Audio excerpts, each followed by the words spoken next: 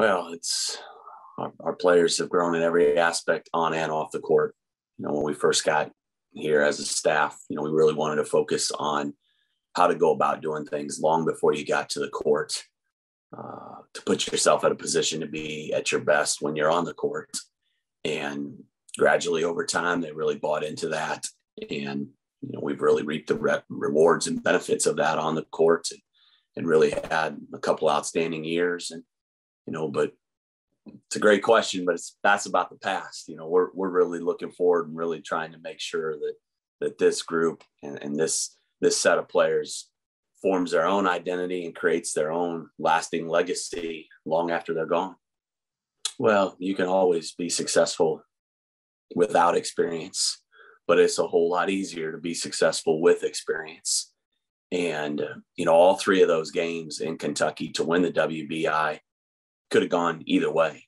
We could have went 0-3 out there, and probably 2 or 3 years ago, we would have went 1-2, wouldn't have found a way to win all three of those games. It was really kind of a collaboration of everything that we'd worked on as a program, everything that our upperclassmen players had worked on kind of came together, and we found ourselves a way to win 3 tight games. And when you're in that kind of moment and get those kind of experiences, it's invaluable. And I really think and hope that it will be something that our players will be able to remember back to and be that much stronger and tougher in those moments, because those moments will come.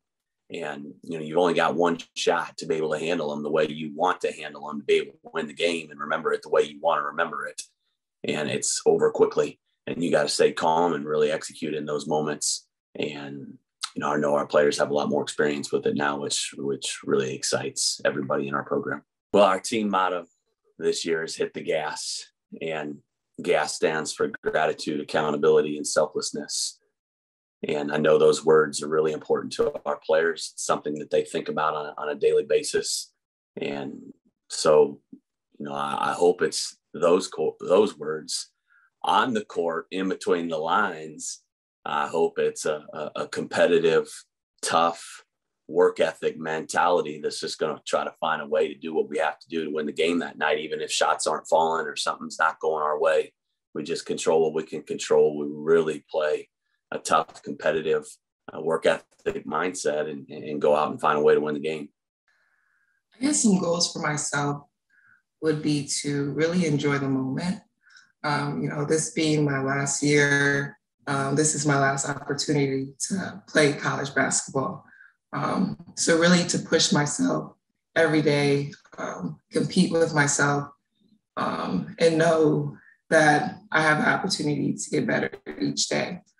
And then for my team, I believe, going on the same lines of enjoying the moment, but also knowing that we can get better individually, which, will help us grow as a team.